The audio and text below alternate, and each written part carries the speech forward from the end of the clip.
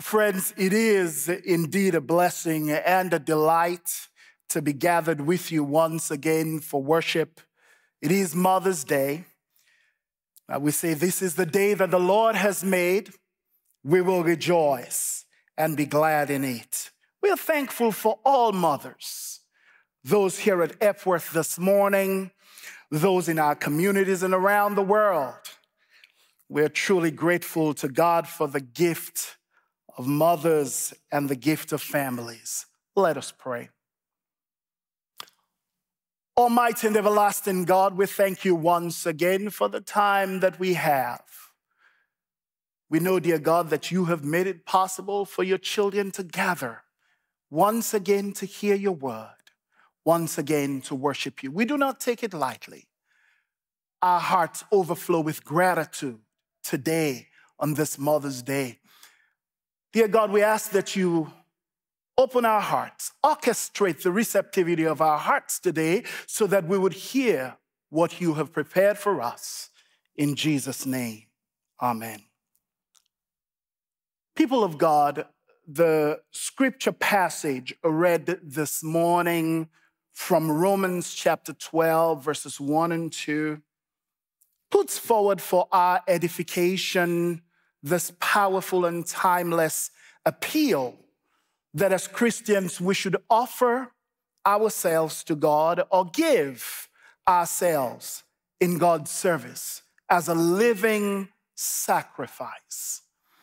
To many of us, the scripture passage for this morning is a very familiar one. Some of us may remember the joy of reading and committing passages of scripture to memory. We were in Sunday school early in those years, in children's ministry and the youth ministry. I remember those days as though it were yesterday. This was one of the passages I memorized. I loved, I beseech you therefore. We used to read the King James Version in those days. I beseech you therefore, brethren, by the mercies of God, that you present your bodies a living sacrifice, holy and acceptable unto God, which is your reasonable service. Back then, the freshness of these teachings in Holy Writ reached deep in my heart, and I would imagine yours as well. They invigorated my soul and engaged my mind. But time passes and we get used to hearing the scriptures, and they do not seem as fresh as they used to during those early days. We start missing things. While I was preparing today's message, it occurred to me that passages of scripture do not really lose their freshness. Rather, it is us who do not hear the scriptures with fresh ears or read with fresh eyes, spiritually speaking, as we used to. In the passage before us this morning, one of the words we start to miss is one of those central words. It is central, a central word, sacrifice. It is not that we do not hear the word. We hear it. We talk about it. We just do not hear it with the same freshness that we used to. When we hear the word sacrifice as we should, we hear God. We hear that God is calling us to something challenging. But at the same time, it gives us the opportunity to show God that our choice is to be true worshipers of God. The sacrifice that God is asking of us is a living sacrifice, not a dead one. In the Old Testament, on altars, sacrifices of animals were made as sin offerings, guilt offerings, burnt offerings. But in this dispensation of grace, through Jesus Christ, the perfect sacrifice and risen Savior, God is asking us to offer ourselves as a living sacrifice. A living sacrifice, as I said, among other things, is different than a dead one. In a manner of speaking, A living sacrifice can choose to get off the altar, but a dead one cannot.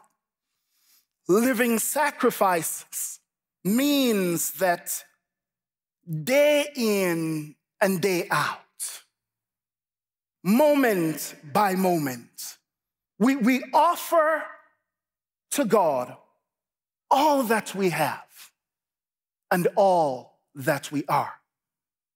Thus, I'm using as a subject from which to preach in the time that I have words from the text, a living sacrifice, a living sacrifice. So this is how it works. God calls us to offer ourselves. God does not force us. Then we prayerfully choose to trust God's guidance. That's how it works. We're not under law, but under grace. That is why Paul speaks as he does in the text. He says, I urge you, I beseech you, I implore you. Some translations say, I appeal to you. Also, this is the heart of a pastor. Paul, with a pastor's heart, speaking to the Roman church, wanting to see God's children loving him and giving their lives to him. Then this appeal figuratively draws us to the center of our worship. Because when you look at the text and you look at it closely, it is about worship. Draws us to the center of our worship. Not just worship on Sunday morning, but how we live every single day of the week. Will you choose to offer yourself as a living sacrifice? Understand, if you please, this question is renewed for God each day in our lives and in each new season. Will you choose to offer yourself as a living sacrifice? That's God's question to us on this Sunday morning, in this season in the life of the church. To put this another way, will you stay on the altar to be who God wants you to be and to serve in the way that God is asking you to serve? To offer ourselves as a living sacrifice to God in view of the mercies of God, that is, in light of the love that he has shown to us, we must do three things: surrender ourselves to God, serve sacrificially, and seek transformation. When we do not surrender ourselves to God, we easily give into fear, doubt, and worry about what's not possible, what we cannot do. Those three take hold of us when we're not surrendered to God. Also, when we're not surrendered to God, pride and conceit enter the picture. When pride is in the picture, what we think or believe about something we say to ourselves, must be right because we are the ones thinking it. That's the premise. Sisters and brothers in Christ and creation, is it not amazing that every silo in the world today believes that they have a monopoly of the truth? Jesus knew that we ourselves can get in the way of us offering ourselves to God and following in Jesus' example. So in Matthew chapter 16, verse 24, Jesus said in substance, you will not make it as my disciple without having a response to yourself. The response is to deny yourself. In Matthew chapter 16, verse 24, Jesus said, whoever wants to be my disciple must deny themselves, take up their cross, follow me.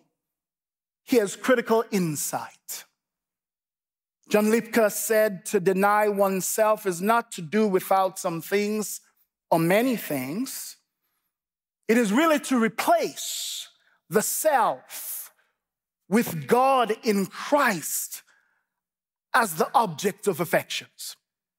To deny oneself is to place the divine will of God before self-will.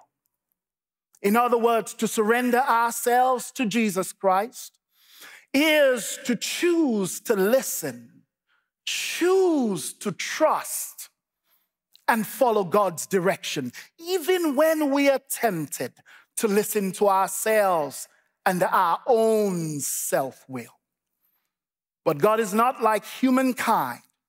He does not produce evidence of the countless blessings that he has bestowed upon us, even things we have never prayed for. Human beings do that. We do that.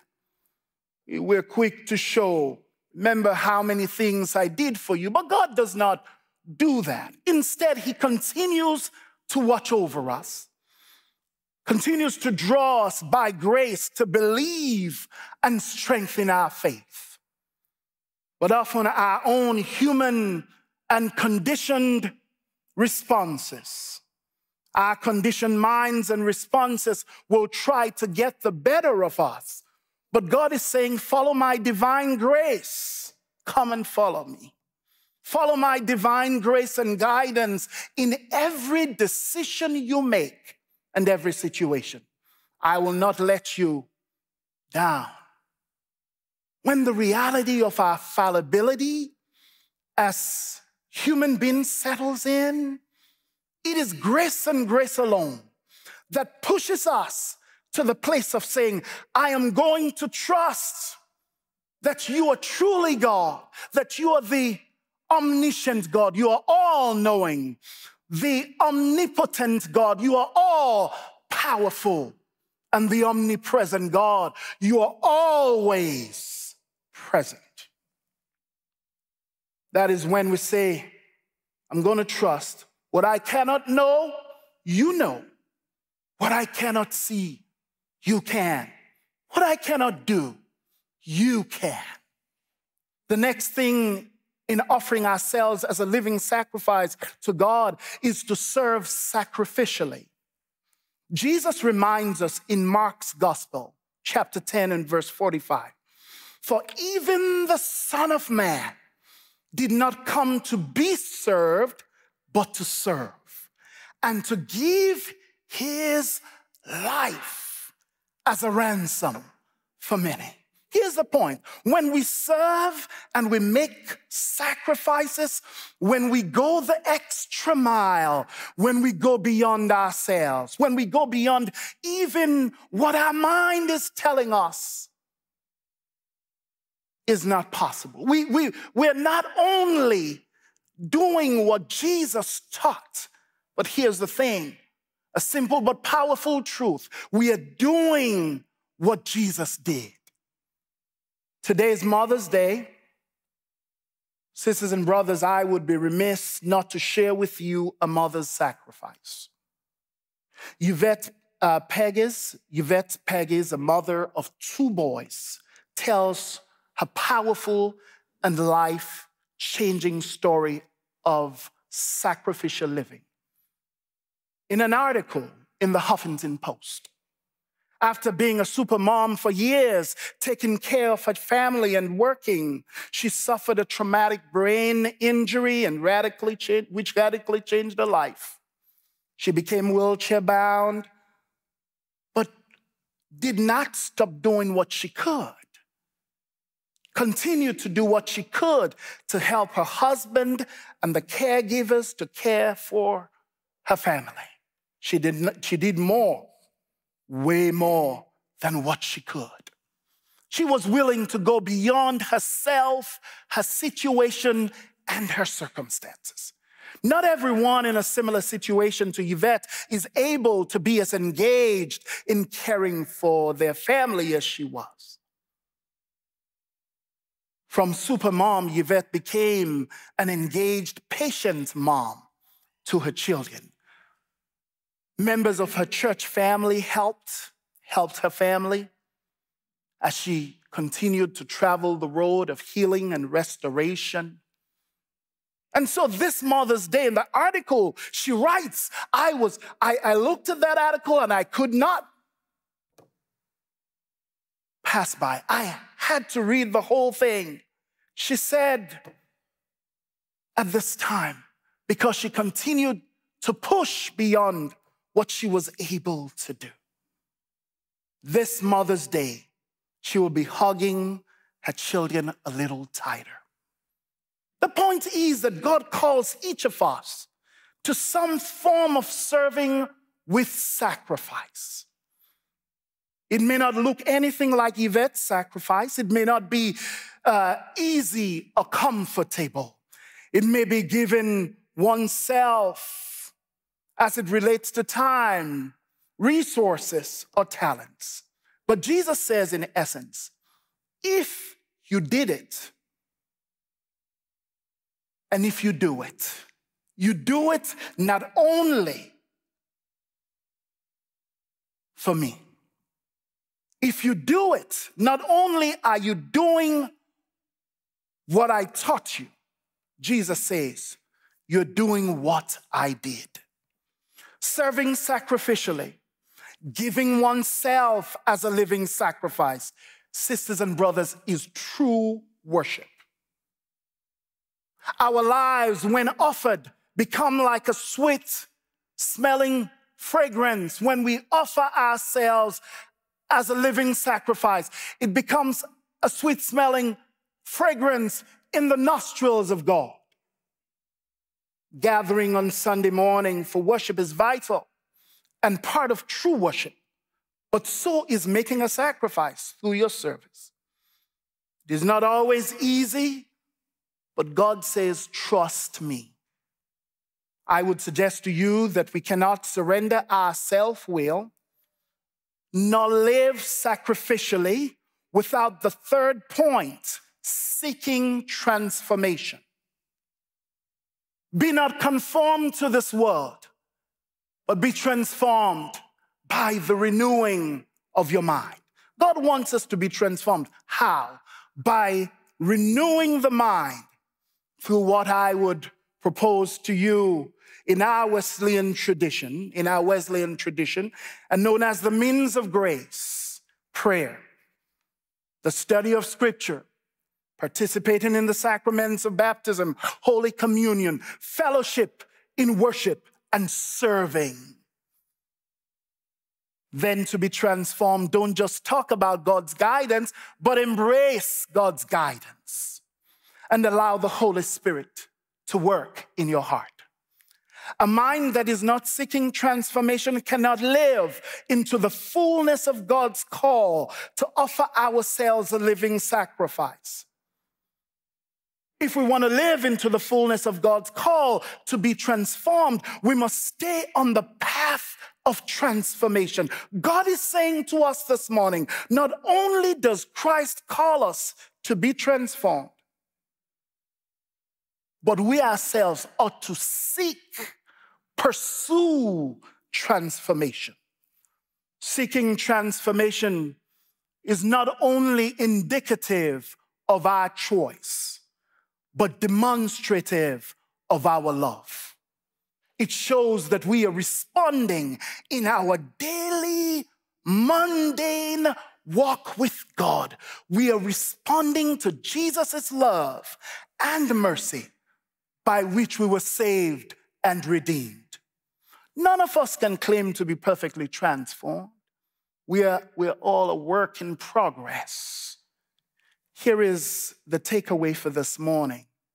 As we surrender ourselves, as we serve sacrificially, and as we are being transformed, a state of becoming, God makes it so that we can offer our physical and spiritual lives as living sacrifices, which is our true worship.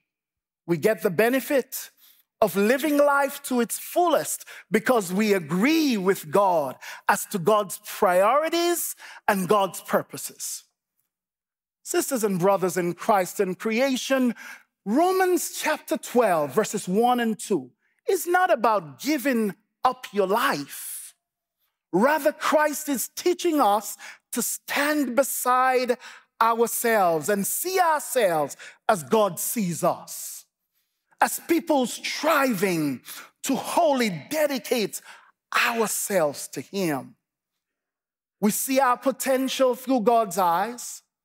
What God sees when He looks at us is way more than what we can see of ourselves. Through God's eyes, we see the possibilities for serving others and the expansion of ministries from God's perspective. Instead of burning incense, offering animals, or even putting our valuable things on the line, our sacrifice is to be a life lived according to God's agenda.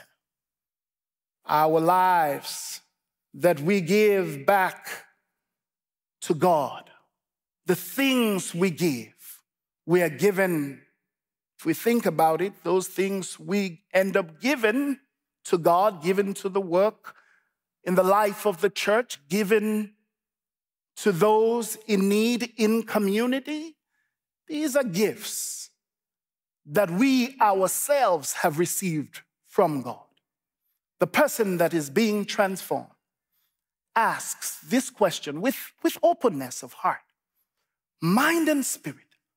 God, what is it that you are asking of me in this season? I'm asking us, sisters and brothers, to ask God, God, in our prayer, what is it that you are asking of us at this time in the life of the church? As the Holy Spirit, that third person of the Godhead, works on our minds, and as we, by faith, become less and less people conformed to the patterns of this world, God positions us to discern what is the good, pleasing, and perfect will of God. Amen.